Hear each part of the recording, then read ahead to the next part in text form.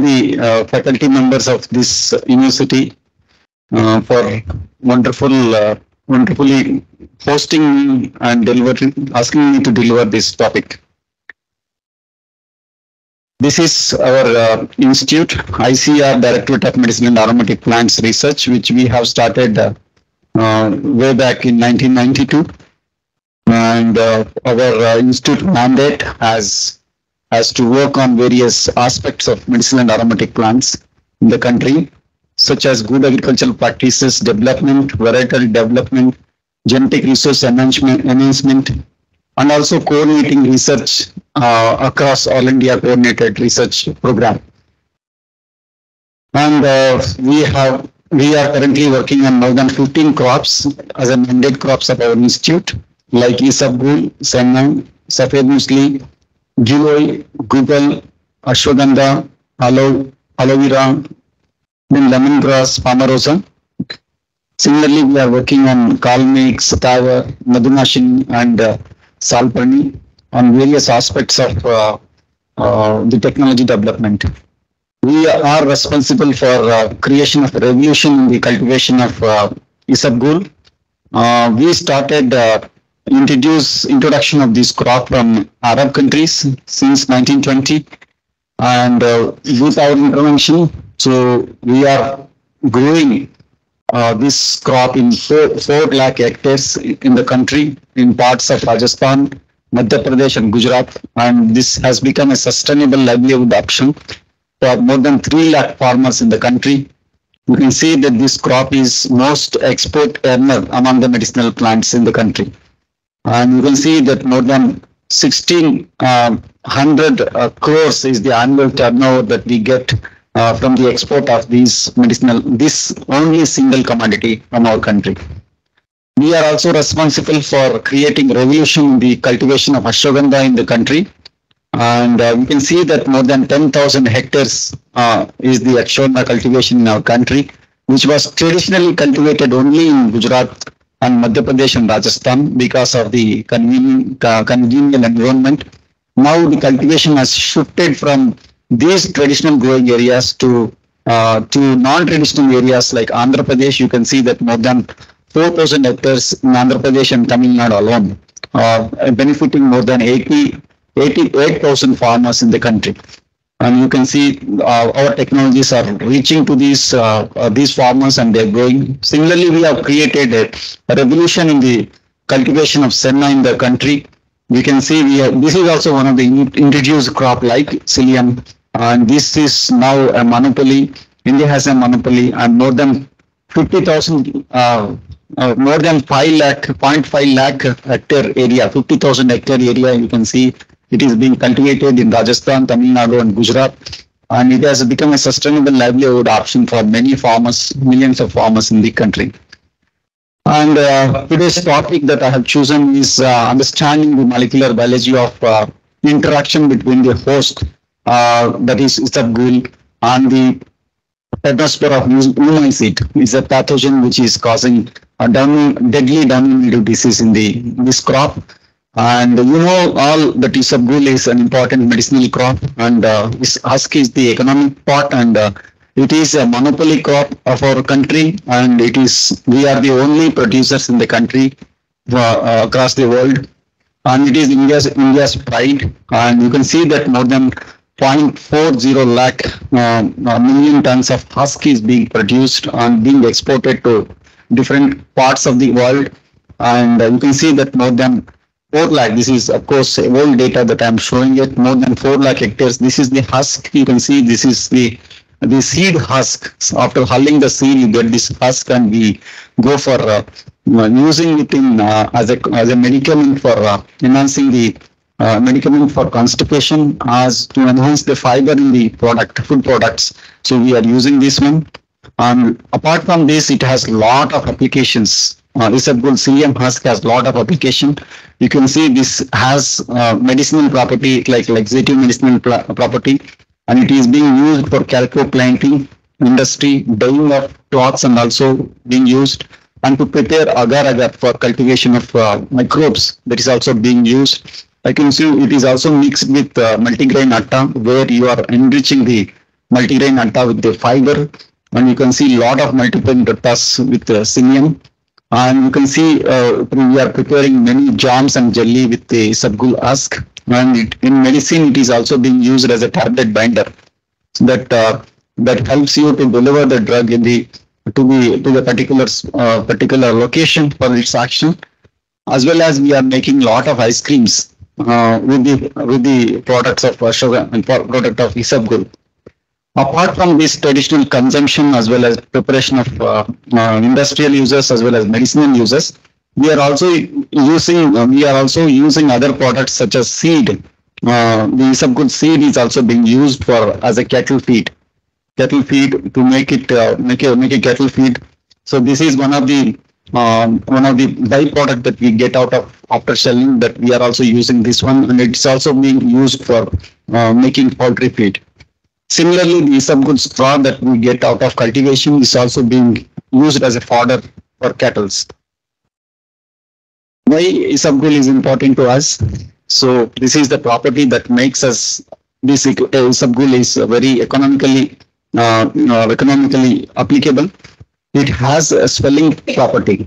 As soon as it comes in contact with the water, it undergoes swelling. You can see that if you take 1 gram of Isabgol husk, if you put the water, it will sells to 50 cc. This is the amount of swelling. Swellingness is required, and the swellingness has many properties. This is the property, and this swellingness is because of hemicellulose content, xylons, araginose, ribose, galactouronic acid, lignin, and cellulose.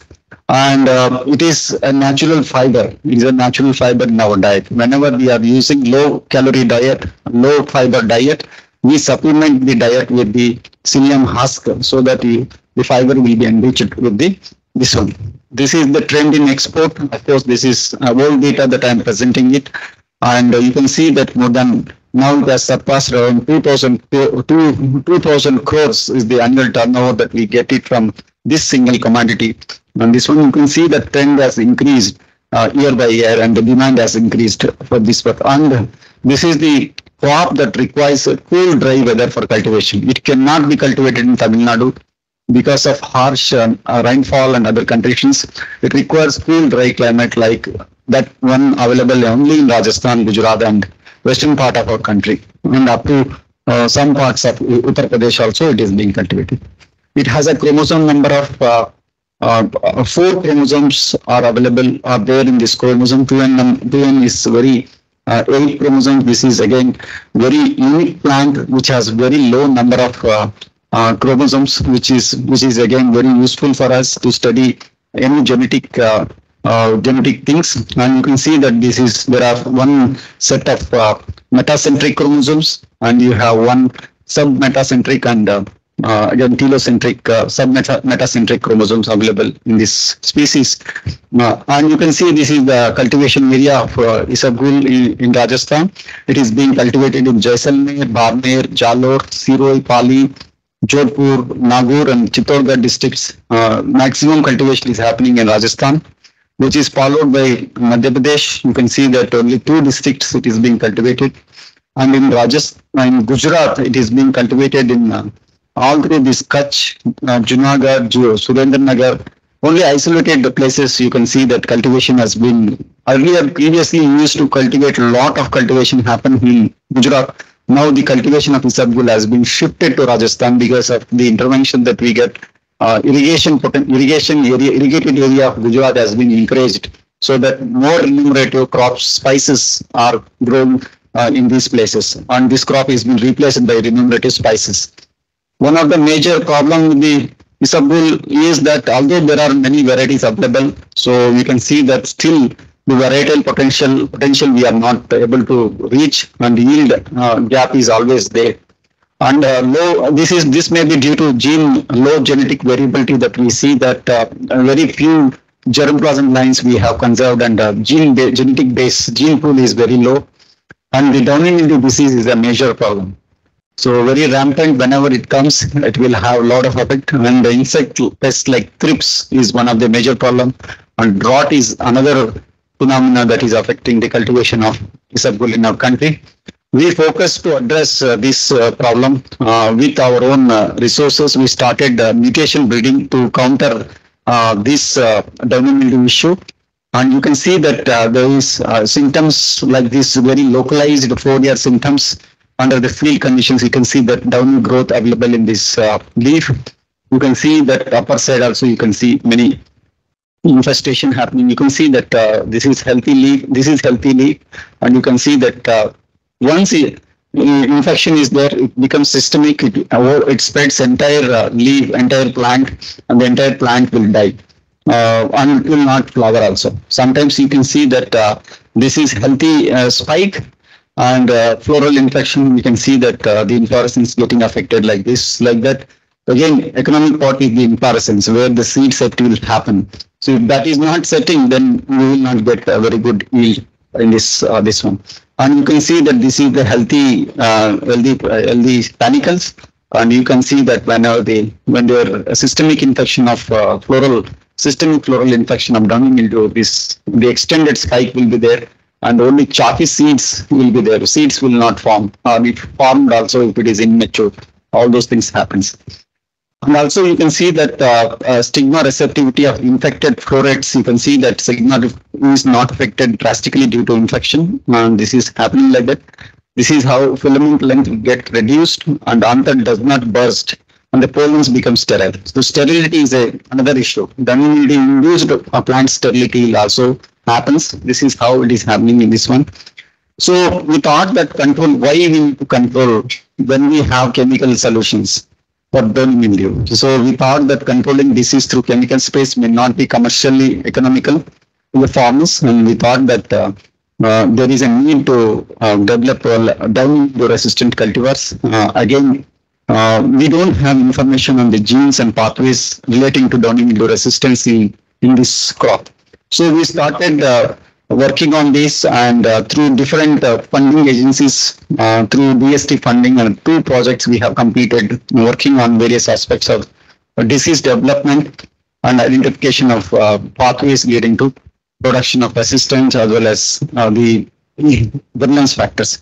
You know, any disease for that matter, there is a triangle of disease will be there. There are 3 components of this one. Here the host plant will be there. You should have a host plant which is susceptible in order to occur disease, and also you should have a pathogen which is having more virulent nature, and also you should have a consumable environment. This is what we have been taught in the pathology courses all through, that these components play a very important role in controlling in the colonization and the disease of the particular any disease for that matter. And we know that many people have worked, and ultimately the floor during 1946 had demonstrated that there is a gene. Every gene in the pathogen, has a gene, corresponding genes to counter that pathogen gene in the host plant. So he proposed gene for gene hypothesis, and this has become a basis for understanding the molecular biology of various pathogens in this one. You can see that plant pathogen have 2 versions of a particular gene. Say for example, some are AVR genes, virulence genes, and you have dominant AVR genes, and you have recessive virulence genes. And you can see that resistant gene also has 2 allelic forms.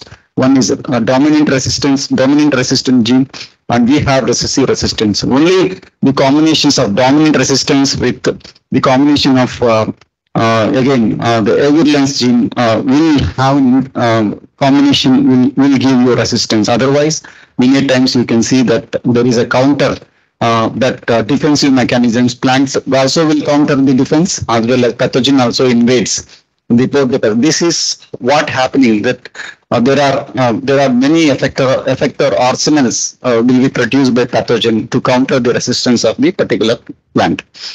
So we started exploration of host genes for this Pernospora downy mildew disease. In this one, this is one first aspect I will be covering. What we did is we developed a mutation breeding program, and we got many mutants as many as 4,400 mutants we have developed, and we have stabilized these mutants, and we screened out these mutants for resistance to downy mildew based on the visual score that we do it.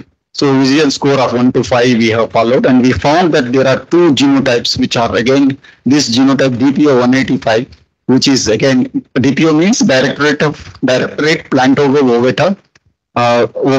So 185, which is showing extremely resistant. We say that we are not getting infection in this plant, and ultimately this plant has yellow leaf tip molecular marker. The morphological marker also is available. Similarly, we got one plant which is DPO 14, which is extremely susceptible. You know that very as soon as it starts flowering, you get infection. Whereas this plant, we hardly see any infection which is coming out.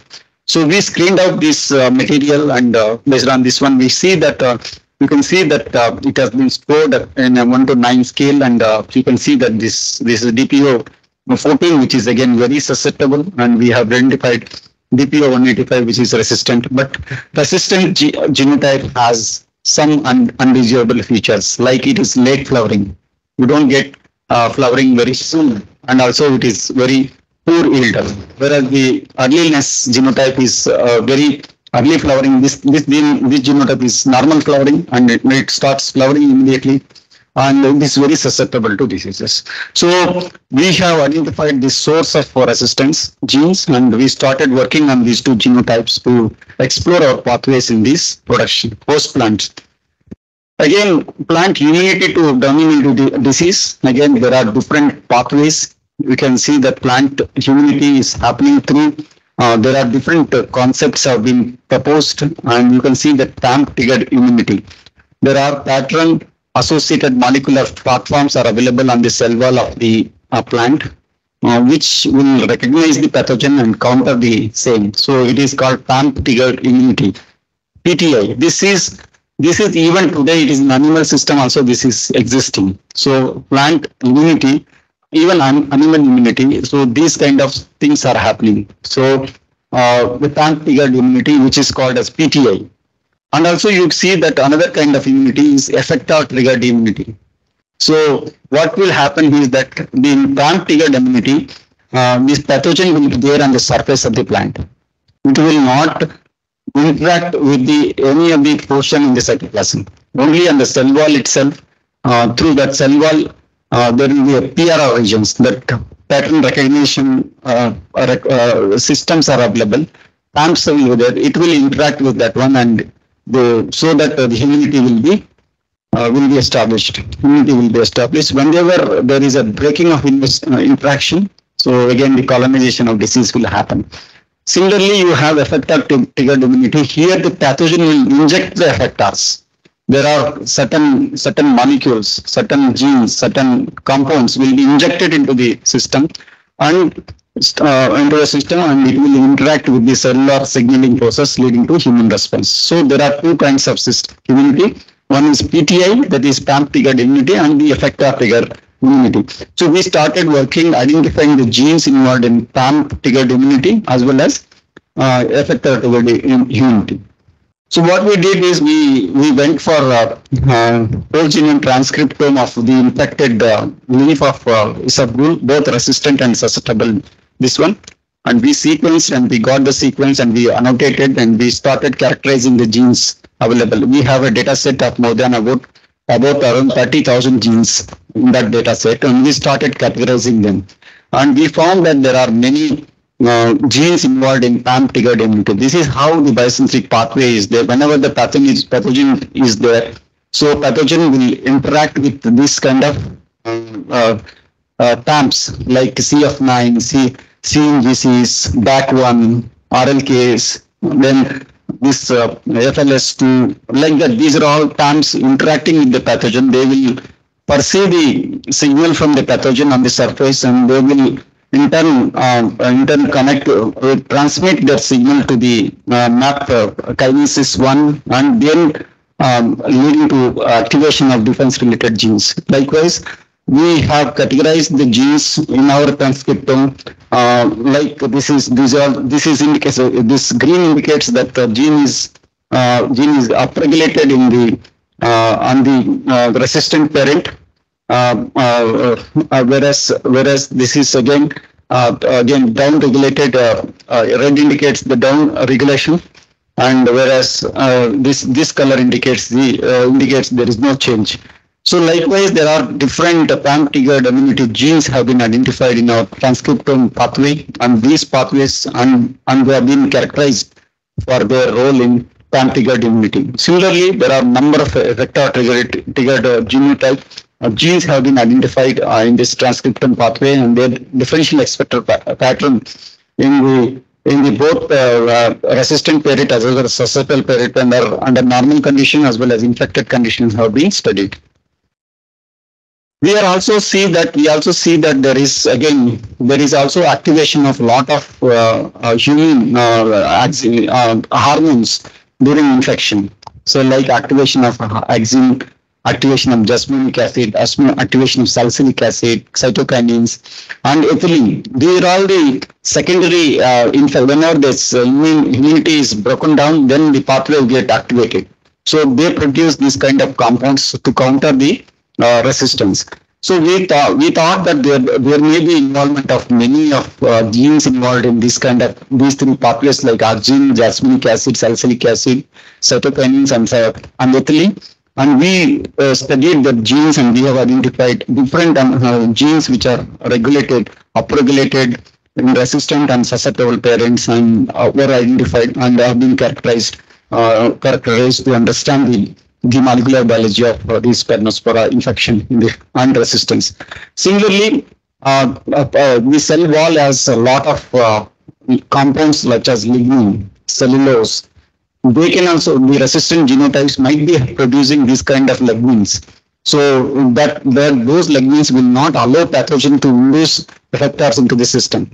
So that may also be suspected, and we started working on identifying the genes involved in the lignin pathway. And we found that many genes have been identified which are being upregulated and downregulated. These are all the host genes which have been identified in the Isabgol plant system, which may have a role in conferring resistance to infection by Pernospora plantagenes. So and later on we started working on the R genes, which are resistant genes, which are most important for conferring the down the resistance. Like as you all know, any plant for that matter, the resistant genes are there, which will offer you. We can clone them, and we can identify, and we can induce into cultivars. These are all the R gene classes. There are different classes of R genes, more than 8 classes of R genes. And we found that many resistant genes present in our transcriptome base, as many as 60 genes, we can see that they have been identified, and out of which we have studied the differential expression pattern in both the resistant as well as susceptible gene, and we found that there is one gene which is showing significant differential expression among the resistant and susceptible parent, and that gene we started cloning them. And these are all the genes which have been identified, and these are all the seminal class of genes which we have identified.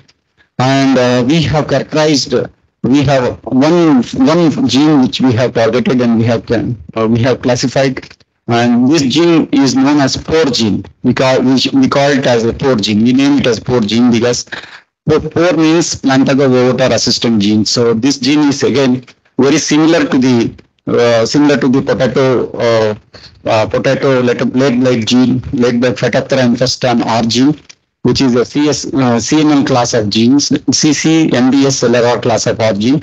We isolated this gene, and from our transcriptome database, this is how the gene structure we have deciphered the 5' nuclear region.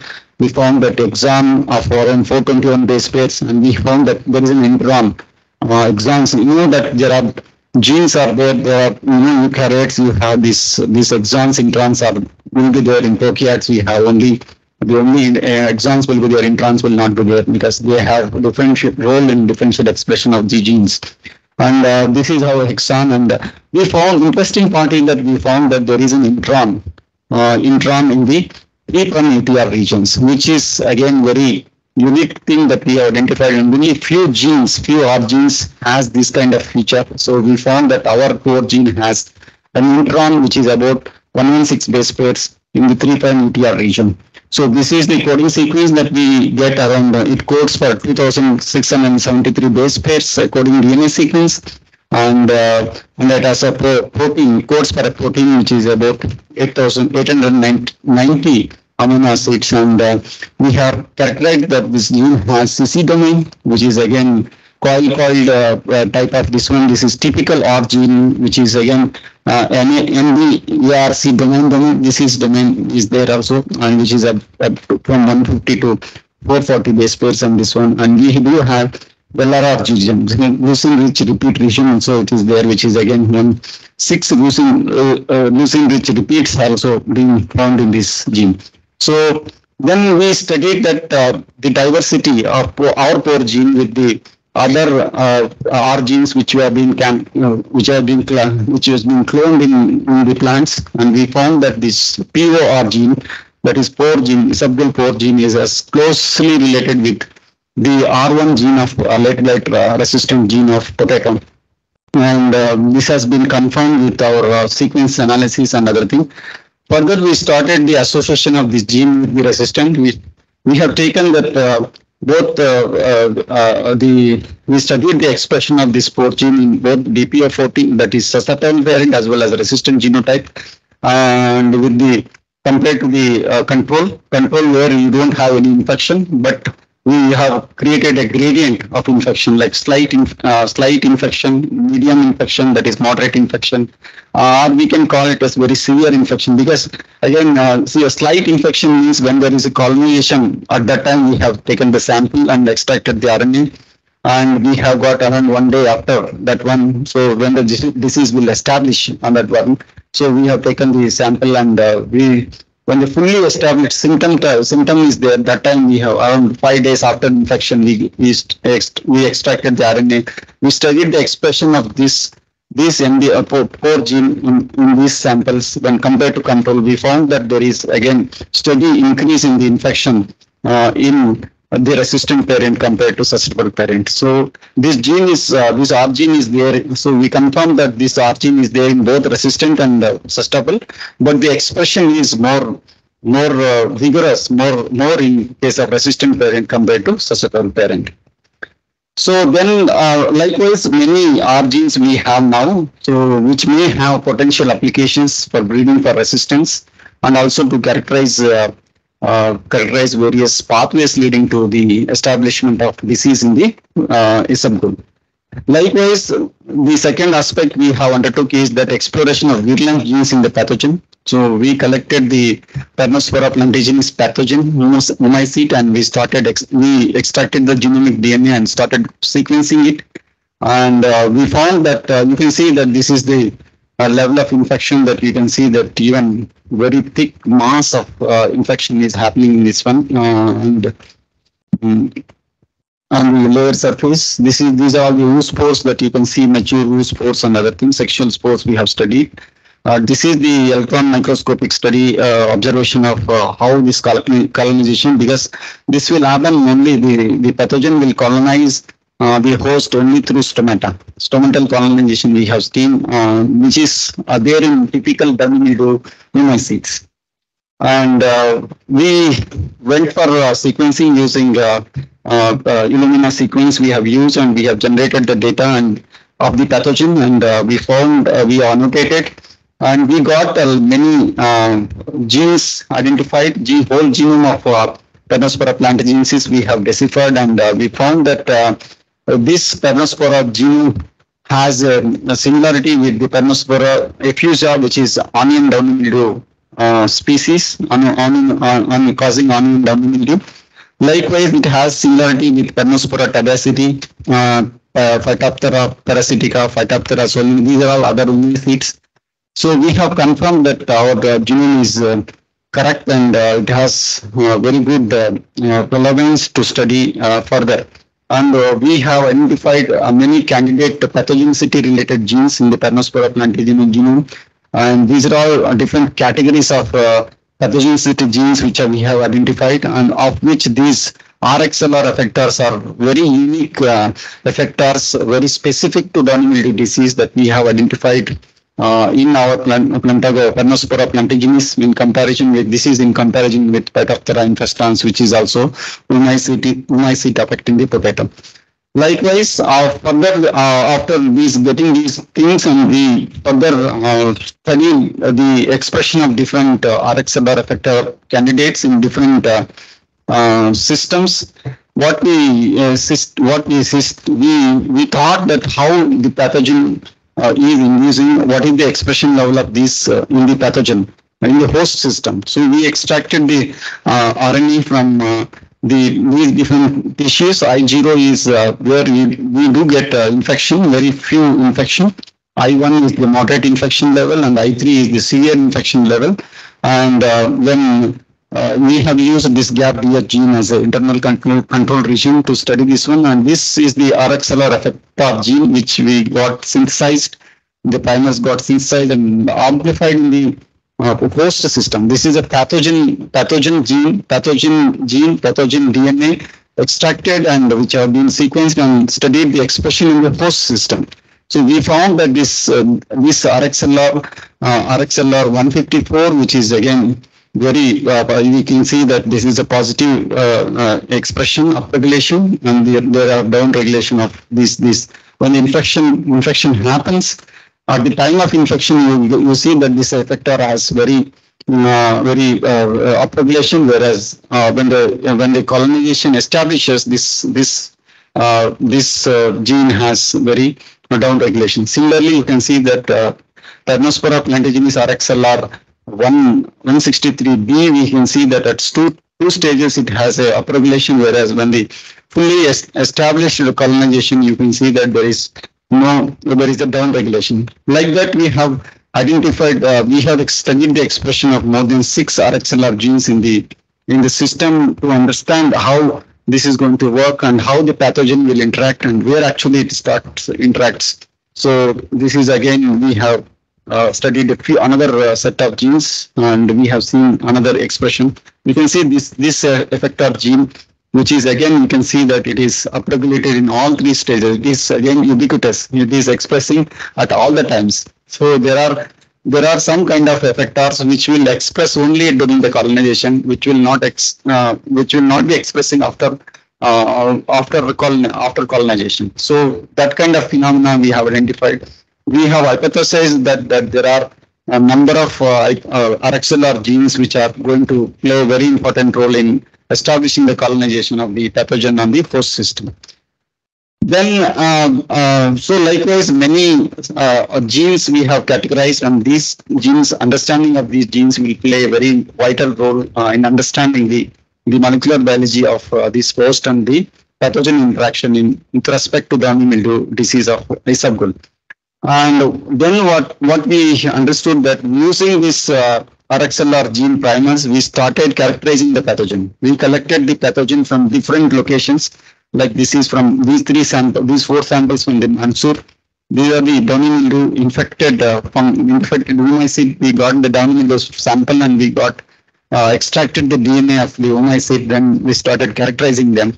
And these are all the samples from Udaipur, and this is from Gujarat, and these are all the things that we got it, and we characterized that there is genetic variability in the pathogen. Pathogens across the locations vary, so they differ, and so there may be different races of Downy mildew which may be affecting the Downy mildew crop in different regions. So accordingly, there may be different R genes which we need to explore. Region-specific deployment of R genes we need to undertake. So this has been as hypothesis with this study. So I think and this is how that all Downy mildew pathogens, Downy mildew derived from different locations, fungus, omicids are different. We have classified three different groups. We have grouped them into different groups: group 1, group 2, and group 3. So the work is in progress to characterize the role of these omicid pathogen, which may have different races which we need to understand the corresponding resistance genes, because deployment of not one gene is not enough to against all the races of the mildew. So see, there is a need for further characterization. So at this stage, we are at this stage, and now we are now undertaking few of activities to identify the R gene location of on the chromosome and start integration of that R gene into different varieties that we have developed. We developed it to three varieties. Three varieties. Luckily, these three varieties are moderately resistant to the mildew. We get moderate infection in these three varieties. So that is not we are not targeted breeding we have made. We have just exposed them to the mutants and we got mutants. There may be different R genes which are involved in these three genotypes, which is again moderately resistant to this one. I express my sincere acknowledgement to the two project that we have undertaken with the funding from DST, which has led to two PhD students in this work.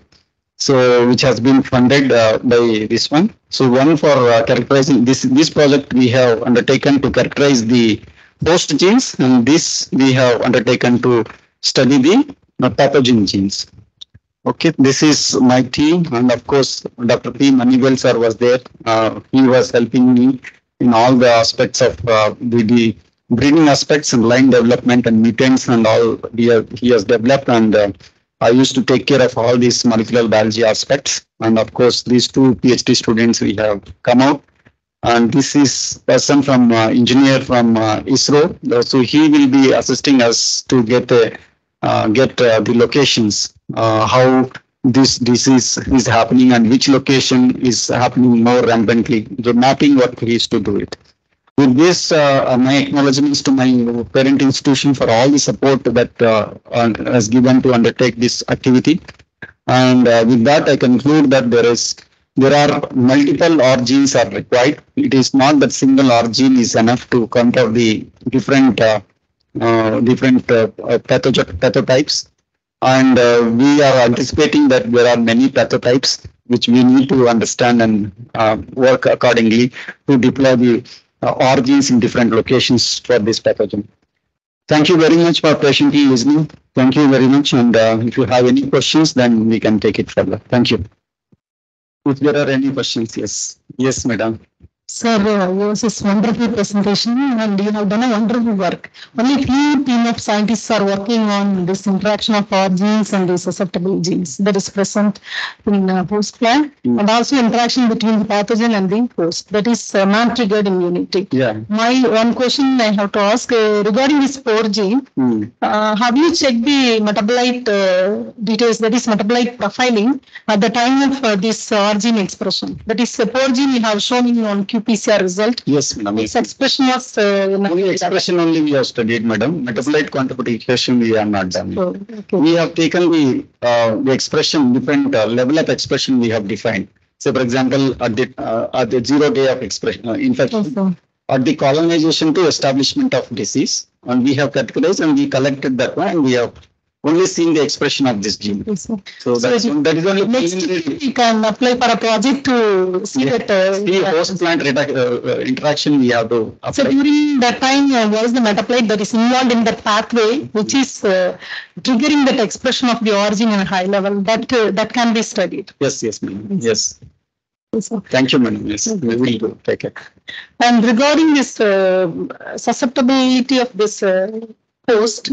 Have you checked in hotspot locations, sir? This resistant cancer, whether it is no studies. Nobody has worked it. We have person you are doing this. Excellent. Earlier, our institute we have worked only pathological aspects, how colonization happens, what are all the symptoms that is going to come. So on management aspects we have been worked, but resistant aspects and how this humicity is interacting with the plant. So what is the molecular biology? That aspect only left out, and we started working because we don't have pathologist collaborators in this one. Okay. So we studied only the genetics aspects of both pathogen as well as the host pathogen and few genes we have started and which will be mapped and which will be again introduced into different genotypes or different varieties. The next program will be on marker-assisted breeding for gene deployment aspect. We will do it. The preliminary information is that our genes deployment has to be location-specific deployment. We keep based on the regions, we have to identify which region, which type of pathogen is there. So, and deploy accordingly because single R gene for all the locations may not work. That's what we are hypothesizing. Maybe that we will take up in the due course of. Okay. Yes, ma'am. Thank you, sir. Thank you. Students, it's Any open for questions? discussion. You can ask some questions. Anybody? All are PhD master student, no? PG. No, PGs, no. So, anybody is working on this diseases resistance? Breeding for resistance. Breeding for resistant, anybody is working? First year la. First year only sir. No, first year MSc, first year MSc means 3. Post, no problem. Breeding for assistant, you might have undergone post, na? There they will teach you this effector triggered immunity, PAM triggered immunity. This is the commonality. Immunity is a common system, both in animals and plants. You see that antibiotics are there in the plant, antibiotics also there in the human system. Yes, like that. This is again one thing that you can also work in medicine. With this concept, you can also shift to the medicine. You can apply. Likewise, one of my senior now he is working on medical aspects. Some disease he is working, how disease will happen. He is a plant pathologist, but working on the animal viruses, animal diseases. Yes. Yeah. Thank you very much. Thank you, sir. Thank you for your excellent presentation. Now I invite Dr. Venugadedi ma'am, Professor Plant Pathology, working in Department of Medicinal and Aromatic Crops, to propose formal vote of thanks. Good evening to all present here. First of all, I must thank our Dean SPGS who introduced this platform for giving these lectures. So you people are getting exposed to new area of research from various institutes who are coming as an external examiner for the public defense. So today's presentation is a wonderful thing. I thank our principal scientist, Dr. Nagaraj Reddy sir. This crop is very new to us. Down south, we are not known to this Isabgol crop. Am I correct or not, students? Whether we are cultivating this here? So it's a very new thing, and we learned a lot from his lecture, and he did a wonderful work on resistant genes. So you can also have an idea of working with these type of focusing on resistance in towards the disease, not only diseases, and also for pests you can work. So thank you very much, sir, coming from Gujarat and delivering a wonderful work and also sharing your knowledge in this field.